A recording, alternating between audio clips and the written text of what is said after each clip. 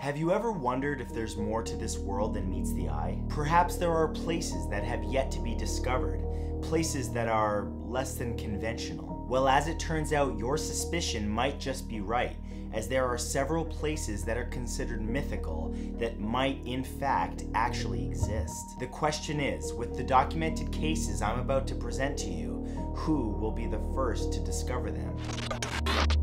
Here are 10 mythical places that might be real. Number 10 is Atlantis. The lost city of Atlantis is one of the most enduring myths of all time. The first mention of Atlantis can be found in Plato's writings in about 330 BC. Plato was an ancient Greek philosopher who wrote of Atlantis being the most wealthy, militarily powerful, and technologically advanced civilization at the time, but was eventually destroyed by a cataclysmic flood which sank the entire subcontinent. Historians have debated for centuries as to whether Atlantis was a real place or not. Those who believe Atlantis existed continue to search for it deep beneath the waves. Some believe that Atlantis was so advanced that they possessed technology which would rival or even eclipse our own. Tantalizing clues remain that several sunken landmasses around the world may hide these secrets and the truth behind the legend. Number 9 is the River Styx.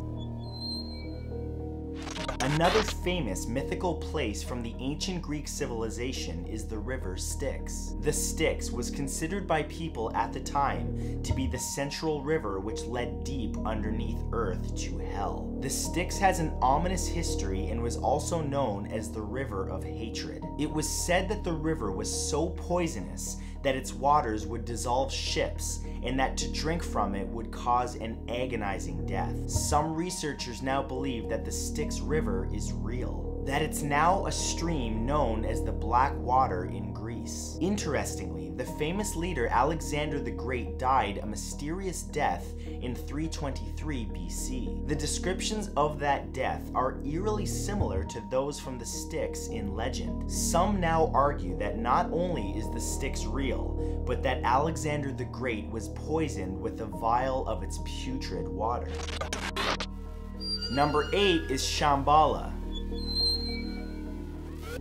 Shambhala is a mythical kingdom found both in Hinduism and Buddhism. It's said that at the heart of this kingdom is the palace of the king, who rules the entire region from a city called Kalapa. Shambhala is the embodiment of purity, a place where true spirituality resides. A prophecy states that the king of Shambhala will one day come down from the mountain kingdom and take his true place as the new Buddha, leading a world bathed in darkness towards the light. Academics debate the true existence of Shambhala, but many believe it to be real, with expeditions having been mounted to find it. By its very nature, Shambhala is hidden, with some believing that it could be found inside a mountain. Others argue that Shambhala was a real kingdom, but was abandoned long ago and is waiting to be recovered.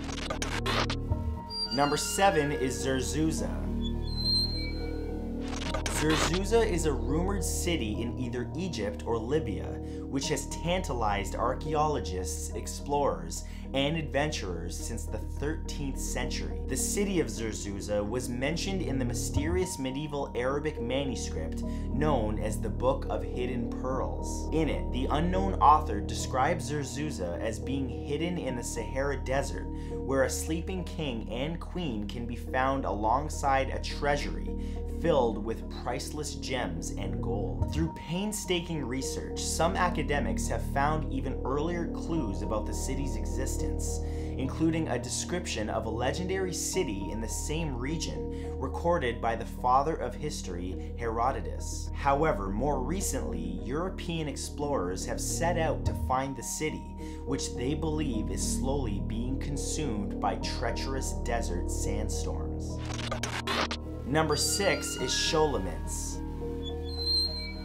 Sholamins is one of the most dangerous mythical places ever described. It's a dark and foreboding school of black magic. The legend states that Sholamins can be found in the heart of Transylvania, where many of Europe's most long-lasting stories of undead originate. It's also said that the devil himself runs it. The students there become powerful evil sorcerers who then spread their twisted magic to the four corners of the earth. Descriptions of Solomons influenced Bram Stoker when he wrote Dracula, with it often being referred to as the School of the Dragon. Some believe that Solomons was very real and was an actual haven for those practicing the dark arts of occultism. Rumors persist that it still stands today, hidden in the mountains from the modern world, but still making its presence known. Number 5 is Norumbega.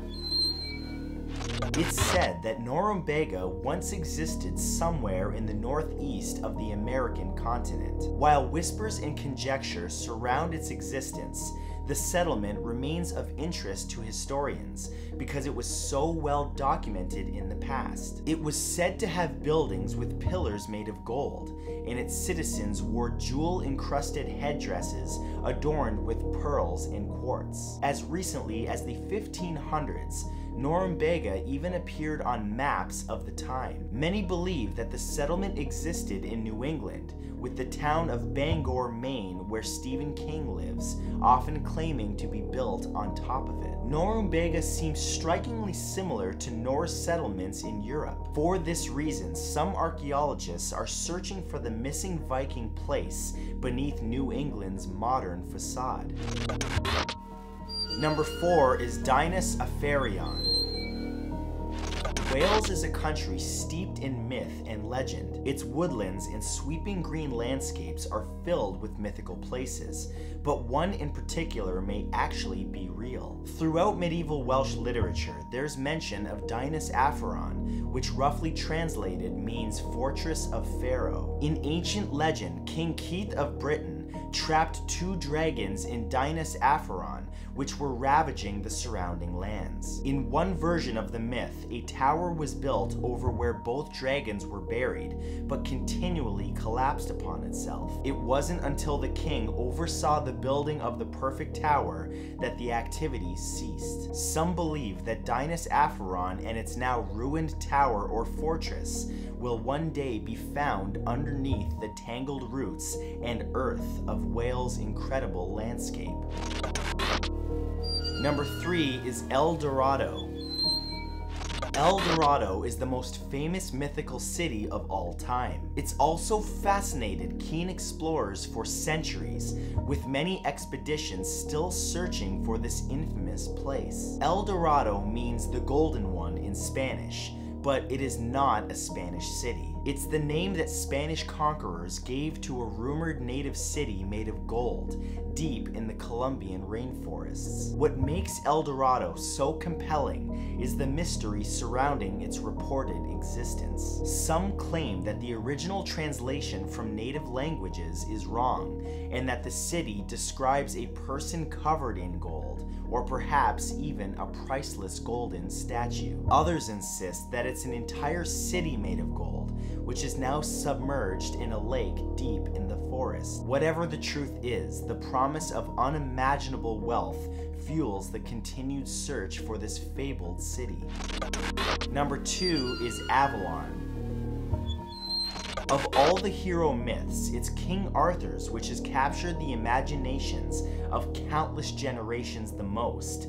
The mythic tale of a poor boy who pulled the sword Excalibur from a stone and then took his place as an honorable king. But the question is, was Arthur a real person? Was he mortally wounded by Mordred while protecting his people? In the legend, King Arthur's dying body is carried to the island of Avalon, a place where he will sleep until Britain needs him to protect her shores once again. The first mention of Avalon can be found in the 10th century, but experts looking at the evolution of the word believe that it describes an isle which had apple trees on it. Several candidates for its real location have been offered, including the former island of Glastonbury Tor, which may protect the remains of the legendary king to this day. And number 1 is the Garden of Eden. Whether you're religious or not, it's hard to disagree that the Garden of Eden is one of the most famous ancient places in myth. It's described in the Old Testament as the Garden of God, a place of unparalleled, unspoilt beauty, which provided the first two humans, Adam and Eve, with all the food and shelter that they required. These first humans were cast out from the garden when they ate the forbidden fruit of knowledge after being tricked by a serpent, who some believe was the devil himself. But could the Garden of Eden have been a real place? Some people believe so. There was a group of scholars who claimed that there was a land of bounty somewhere in Africa or the Middle East. More fascinating still are the ancient Sumerian texts which talk of a paradise land where, and I quote, sickness and death were unknown.